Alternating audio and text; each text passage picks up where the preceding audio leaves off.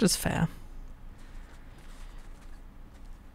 And it also comes to mind I might have been a bit hasty in my desire to complete my Transfiguration class. It seems as though it is still rather late.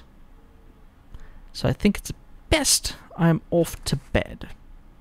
Ah, what a bright and wondrous morning. I heard Professor Weasley transfigured the book with all her test answers into an owl to stop students from cheating. That makes sense. Taking owls a bit too literally, if you Let's ask me. get to class. Just be careful not to upset her, though, or she might set a venomous tentacular. Beautiful. Goodness. Settle down. Settle down. Transfiguration, as you may be weary of hearing me say, is an exact science that can take a lifetime to master. But we needn't be daunted. Almost anything can be transformed if you can just perceive the potential within it. As I see in all of you, tremendous witches and wizards, every one of you.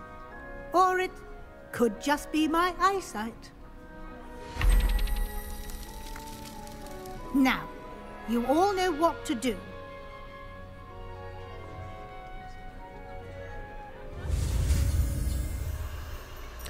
Transformation.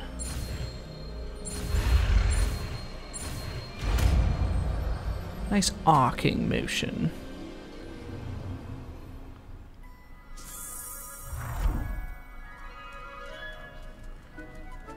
I did it. But I feel Beautifully done. that was rather simple compared to what Transfiguration could Class is dismissed. be. And remember, now is not the time to ease off your studying. OWLs will be here before you know it. This one. I'd like to put transformation there. Interesting. Perfect. Hello, Professor. You wanted to discuss my progress so far this term, Professor? I did. You seem to have had no trouble in getting up to speed. Not at all. And frankly, excelling in your schoolwork this year. Thank you. The assignments have helped quite a bit. Thank you, Professor. The extra assignments have been helpful. As I suspected they would be. Now, it seems you've been making good use of the opportunities presented by your field guide. I'd say Of course, so. the guide isn't the only measure of success. Of course. Deke tells me you captured a unicorn and brought it back to the Room of Requirement. Protecting so rare a beast is an accomplishment of which you can be quite proud. It's rather Thank you, impulsive. Professor. I But will yes. say I'm especially impressed with all you've accomplished in light of the rumours of your extracurricular activities. Was your visit to an ex-aura in Upper Hogsfield connected in any way to Professor Fig? I can't begin to imagine what that was about.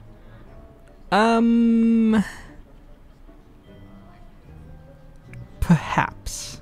Professor Fig has encouraged me to explore when I can in an effort to complete my field guide. I see. I admire your penchant for learning, but do remember that your classwork and field guide are designed to educate you thoroughly. Of course. It'll be the end of the year in no time, and you'll want to be well prepared for your OWLs. I'll provide a final assessment at that time to ensure that you're ready for your exams. Perfect. Until then, well done. You are dismissed. Thank you. If you wish to practice the spell you just learned, the training dummy is available. Oh, perfect. Glad to see you were paying close attention to my demonstration of the transformation spell. I certainly did my best. That might be a very handy spell to have in one's arsenal. Since our visit to Feldcroft, something dawned on me about the triptych. Meet me at the Overlook, just north of the Forbidden Forest, and I'll explain. Hi, Gareth. My plan with the helmet failed, but I have another idea.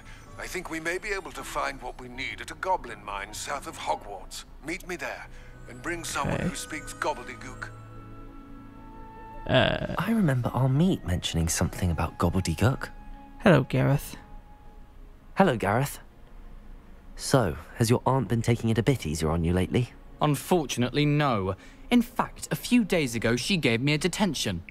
I was only testing a new recipe in a mostly empty classroom, and the fire was put out quick enough. So what were you creating? You don't create anything worthwhile without setting a few things on fire. Agreed. Innovators like us are unappreciated in our time. Can't let the doubters sway me. When they taste my latest brew, they'll forget their criticisms and the fires. It'll be bigger than butterbeer. Oh, that gives me an idea. Better write it down. Best of luck to you. You as well. Try not to burn the school down. Although, with this wintry weather, a little bit more fire, heat, warmth wouldn't be amiss. He often asks after you in his hours. Right. Who would have thought so? Sebastian wanted to talk with me in the shadows of the mine, waiting near the entrance to the Overlook Mine in the Upper Hogsfield. All gobbledygook. I need to find a meat, and then he sent me another owl about the scriptorium. He wants to meet in the Undercroft. What did he say?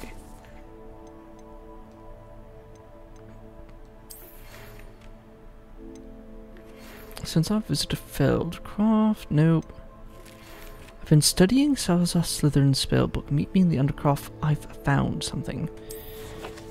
Okay, well that's still within the school, so I'm hoping that he hasn't left for Upper Hogsfield yet. Saved my uncle's life. That'd be rather frustrating. So let's go to the Undercroft first. And then maybe go find our meat. I don't know.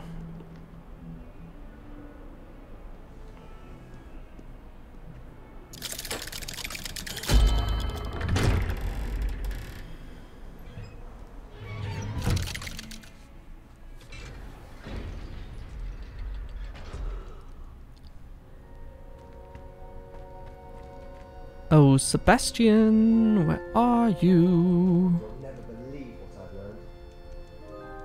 I've learned. Lumos. Right. Oh. Don't use disillusionment to play pranks on me. It's rude. What did you discover in the spellbook we found in the scriptorium? Salazar Slytherin's spellbook was a little difficult to interpret, but fascinating. Evidently, he encouraged teaching dark magic at Hogwarts. Neither the Imperious Curse nor the Killing Curse was unforgivable during his time.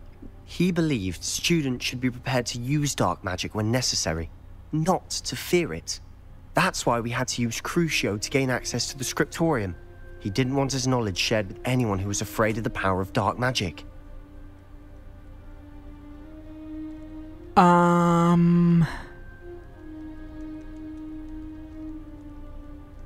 I tend to take a slightly different view with that.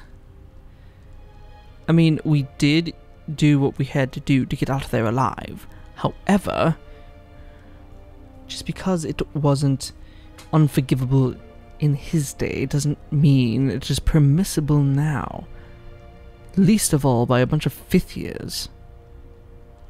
Had I known what was involved and what was entailed in the scriptorium beforehand, I probably would not have gone along with it. I probably would have taken Ominous's approach.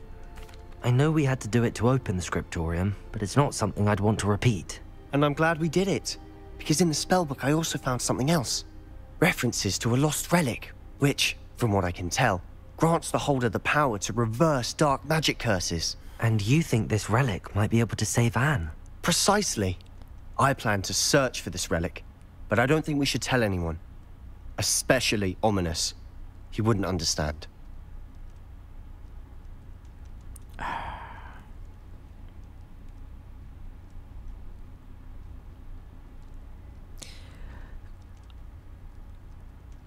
I'm torn. Ominous was there when we went into the scriptorium. He's an ancestor of Slytherin, so based on that alone, he does have some right to know, seeing as that book should technically be his, even though he didn't want anything to do with it. I think it's best to not leave him in the dark about our activities going forward that could make us cross paths more with his heritage. We need to tell him. He's the reason we found the book, and he deserves to know what you've learned. You've seen how he frets about the dark arts. I promise I'll tell him when I found the relic. When I know more, I shall send an owl. And don't feel sorry for Ominous. Keeping this to ourselves for now is for his own good. I'll decide what's for my own good. Ominous, we were just about to get some air. Care to join? You're a liar, Sebastian. I heard everything. You swore you'd never engage in anything to do with dark magic again. No, I didn't. I said I understood you wanting that. I'd never swear to give up on finding a cure for Anne. He did. You don't know when say to that. stop, do you? I know when not to stop. Leave this alone, Ominous. I'll be on my way. Oh, Sebastian. I am not letting this go. What a fool. Ominous, Sebastian meant well. I appreciate you telling Sebastian not to keep this from me, but going after that relic is not a good idea. I would tend to agree. Sebastian doesn't even realize it, but he's as irresponsible and reckless now as his parents were years ago. It's why they died.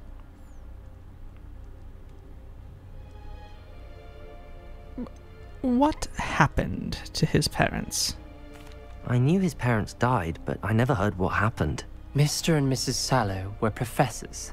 Spent nearly every waking moment in the cellar library. Noses buried in books. Anne and Sebastian were upstairs when it happened. They heard a sudden crash and ran downstairs, but it was too late. Their parents had crumpled to the floor. A defect with the lamp in the cellar caused the room to fill with an undetectable toxin. Sebastian and Anne were helpless. They had no magic yet. What a horrible story. It is. That's why I can't understand Sebastian's recklessness. I've practically lost Anne. I cannot lose Sebastian too. Please avoid anything to do with that spellbook. The spellbook is quite concerning, I will give you that. Some references Sebastian mentioned in the book do worry me. I'm glad you understand. I hope Sebastian pursues this no further. But if you think he might, please let me know. Oh, I'm certain that he will. It would mean a lot. Of course. If he changed his mind and didn't pursue anything in that book, I'd be astounded. So we just need to keep an eye on him, save him from himself, and make sure he doesn't do anything ridiculous. Unless, of course, he's fighting a boggart. Then, of course, he needs to do anything ridiculous.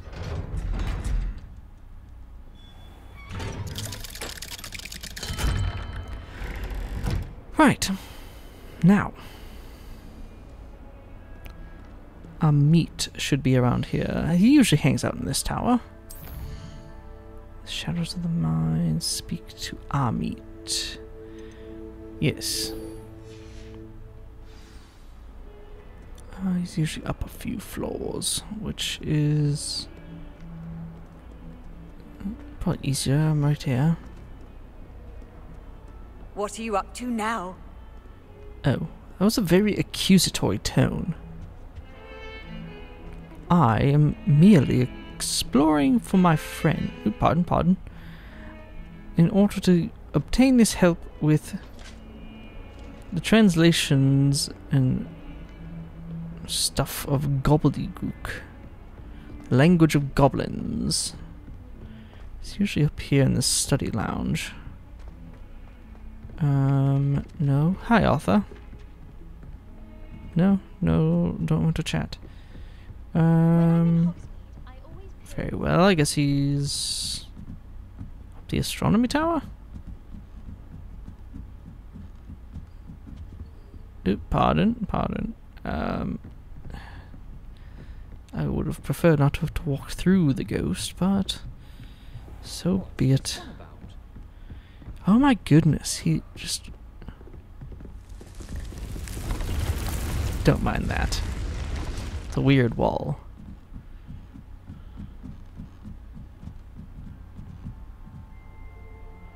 My field guide's strange. It's indicating that someone wanted to chat to me on the stairs, but there was no one there.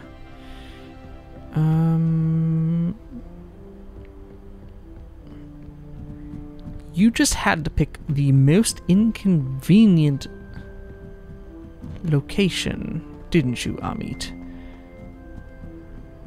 Like, for real, my goodness. I would have flown up the bloody tower if I would have known you were all the way up at the top. Hello, Peeves. Up to your normal mischief, I see. Oh my goodness. Getting my workout in. I have some promising news about the location of our Hebridean dragon friend Oh. and where to return her you-know-what. Meet me in the town circle in Hogsmeade. Perfect. Hello there. Hi, Amit. Hello, Hogsmeade. Do I recall you saying that you speak gobbledygook? I did. I mean, I do. Speak it. Is this to do with the goblin I saw you with in Hogsmeade? It is. Yes. His name is Lodgok. We could use your help with something. He's waiting for me near a goblin mine. Would you be willing to help? Of course. How exciting. I mean, well, might this be dangerous? I think he simply wants to show me something that involves gobbledygook. If it helps, he's a friend of Sirona's. Good to hear. Good to hear. If Sirona trusts him, then I feel much better. Perfect. And how well do you know gobbledygook? You said you know gobbledygook, but how well? I've been reading it for as long as I've been reading English. My parents have an extensive library. Once I grew bored with the classics, I devoured goblin writings. I'd tell you some titles, but you wouldn't understand them. True. And have you ever met a goblin? Have you ever spoken directly to a goblin? Unbelievably, no. I'm so looking forward to it. Actually conversing in gobbledygook with a native speaker. Cannot wait to confirm subtle bits of pronunciation and tone that may have eluded me, being self-taught and all. Very well. Let's head over to the mine then. Lodgok is waiting. Shall we go? Of course. I just want to check the pronunciation of a couple of key terms first. So I will meet you there. Perfect. Can I... Of course I can't just get on my broom and fly from the astronomy tower. That'd be too convenient. So I have to descend all the way back down. And I believe everything's going to take me through Hogsmeade, so I might as well just go right there.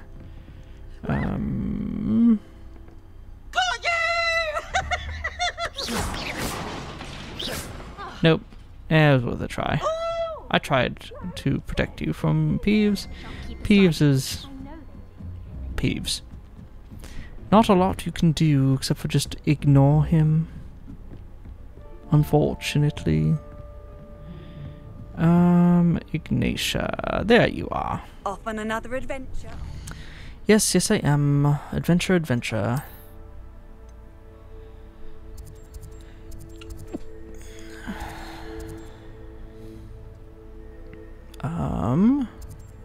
let's go to South Hogsmeade.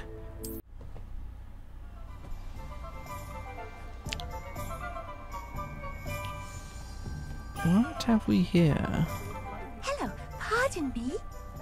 Hello? Hello there. Was there something you needed?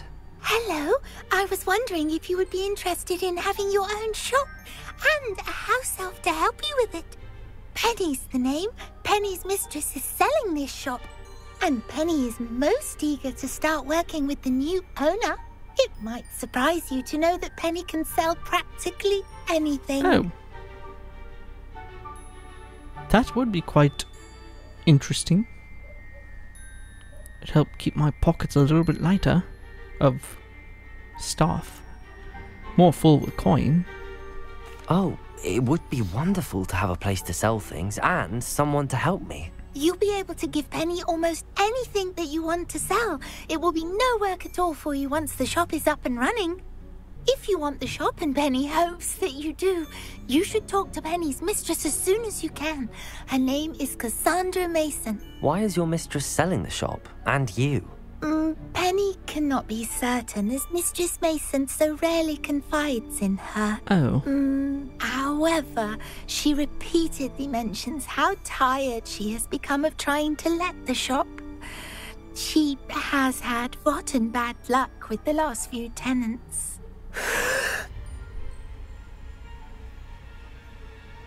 What's wrong? Are you all right? Are you holding your breath? Penny's fine. Sometimes Penny simply needs to remind herself to stop talking. Okay. You said that you could basically sell anything. What kind of things would I be able to sell in the shop? All kinds. Anything from essence of Disney to mooncalf fur. If a buyer exists for something, then Penny can sell it and Perfect. get the best price. Just ask Mistress Mason. Even better. It looks like it could do with a little bit of fixing up. Why are the premises in such disarray? Oh, the previous tenants were not able to manage very well. They seem to have given up rather quickly. I see.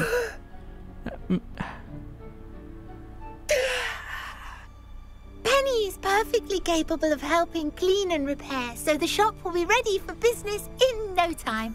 I believe it. And how did you learn your skills to be so good at selling? How is it you're so good at selling? Seems unusual for a house elf. Oh, before he died, Penny's previous owner, Master Mason, trusted her to do all sorts of things to help him with his shop. Penny supposes it is a bit unusual for a house elf to possess such skill, but Master Mason commanded it, and Penny was happy to oblige. Master Mason was a wonderful master. Very well. I shall talk to your mistress. All right. I shall go and find Madam Mason. Oh, this is splendid news indeed. You won't be sorry. You can find Mistress Mason at her home on the north edge of the village. Penny does hope she gets to work with you. Yes, it is in a general direction of which I have to go already. Because I believe Poppy is in the town center. So I'm like, might as well. Yes, she wants to meet somewhere over here. So, I don't see her, so while we're waiting, let's go have a little chat with Madam Mason. Hello. Hello, Madam Mason. I understand you have a shop to sell. Why, yes. Yes, I do. Are you interested? I am. I'm currently in an info-seeking stage. Perhaps. It depends upon your terms. I think you will find my terms quite generous. But, and do please forgive me for asking, don't you think you might be a tad young to own a shop? Not at all. I mean, what better time than to start young to make your mistakes early? so that when you become older, you've already gotten past that early stage and are therefore potentially more successful when it matters more. I have a knack for this sort of thing, if I do say so myself. If I can meet your terms, I hope that you'll sell to me. Well, I reckon you have the confidence needed for such a venture. And of course you'll have Penny to help you. That elf could sell tea to a troll. So she said. She told you she comes with the place. She did indeed. I like you. Tell you what, I shall sell you the space for an exceedingly fair price. I think you might just be shrewd enough to make a go of it. An exceedingly fair price for a shop and an elf. What's the catch? Probably no merchandise. You are wise to be wary in business dealings. No catch, really. I simply ask that you allow me to do you the favour of buying the shop back. At a discount, of course, should your efforts fail. I see. Last thing we need here in Hogsmeade is for one bad apple to spoil the barrel, if you get my meaning. I get you. I believe I do.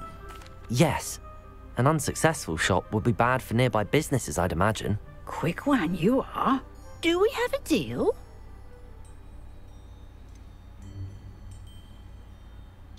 Why have the others failed? It looks to be rather a mess. Why haven't other tenants been able to make a go of it there? As you've no doubt considered, running a shop is not as simple as those less savvy might think. The new owner, however, will have something that previous tenants did not. The benefit of Penny's particular prowess. Her assistance will make all the difference, I should think, in both getting the shop ready for business and ensuring its success. Okay. And why is it currently empty? The shop seems to be in an ideal location. Why has no one purchased it yet? It is indeed. But I've just decided to sell. I've grown weary of being a landlady.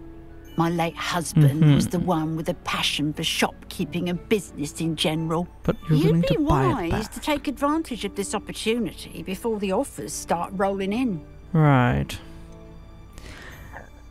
And by your standards, what constitutes a failure? What precisely do you mean, should my efforts fail? Honestly, I only mean that if for some reason you're unable to keep the shop going, I could help you cut your losses. That's all. But, as you've implied, the odds of that happening are remote. Very true. I am very intrigued. It does sound intriguing, but I need to consider my finances first. I'll come and find you if I'm interested. Very well. But I won't be able to keep the shop available for too long. Classic. If you do want the shop, I'd advise you to return to me as soon as possible. Very well. Again, you know, Oh, the shop 1500. won't be available I've got plenty. Madam Mason, about the shop. Yes? I've decided I'd like to go ahead and purchase the shop. I have to say I'm impressed. You are a remarkably resourceful student. I am indeed. And brave. You won't be sorry. Give me the money and I shall get the paperwork filed immediately. Perfect. Pleasure. Wonderful. Shall I head directly to the shop? Please do. Oh, one more thing. Since my husband died, I've not been able to bring myself to retrieve some of his personal items. They're in a chest at the back of the shop. Penny has the key. As you get organised, I would be terribly grateful if you could help an old widow and gather his things for me before you open for business. Of course. I wish you the very best of luck in your endeavours. Penny will meet you there. Well. And suddenly, just like that, I'm now a small business owner. This town has a funny way of... Well, not just this town. In general, there's a funny habit that things make of putting very random distractions in your path. For instance, came here to speak with Poppy about a dragon. Anna's getting worse. If there is any chance that the relic from Slytherin's spellbook can help her, I must find it. I'm requesting your help. Meet me outside of Feldcroft, near the catacomb. And now I have had two things that will end up drawing me away. Firstly, a new business that I own that will essentially be run by a house elf named Penny. Secondly, more delving into the dark arts with Sebastian against my better judgment.